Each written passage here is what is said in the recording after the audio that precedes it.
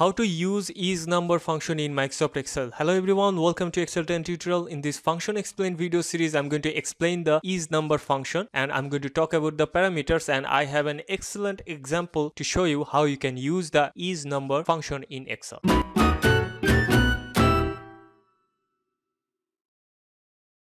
Now, ISNumber function falls under the information category. Click on formula under the more function and you can see information. You will have ISNumber. Okay. Now, what it does, it will tell you if a cell has number or not. If it has a number, it will show you true. If it doesn't have a number, it will show you false. This is what it does. Let's write the ISNumber function here, equal to, and then write ISNumber, and you can see it says checks whether a value is a number and returns true or false. Okay. Now, if I click here, ISNumber has only one parameter, okay, that is value. Select a cell and close parentheses and press enter. So the cell we have selected doesn't have a number, that's why it has displayed false, and if I write here a number, it will show us true. Now you can say why you should use this type of function to only show true or false. No, functions in information category works excellently if you combine it with another function. Okay, now I'm going to show you the example I'm going to use here. Okay, now I'm creating a search option here. If I write something in column F, it will filter the data for me. Okay, now the problem is we have either number or error. Okay, but I want to convert this to true and false because I don't want any error here, because I'm going to combine this function to other function as well. Okay, so how I can solve it? I can solve it with ISNumber function. So if I click here and write ISNumber, and inside the value I have other functions, and if I close parentheses and press enter, you can see I am getting true and false result, and it will update if I update here. Okay, so this has become a dynamic true false option. That means if anything matches, it will show us true, and if anything doesn't match, it will show us false. Okay, so this is how you can use the ISNumber function in Microsoft Excel. This is what I wanted to show you. Thank you, thanks for watching. See you in the next tutorial. If you can, please subscribe to the channel, and thank you, thanks for watching.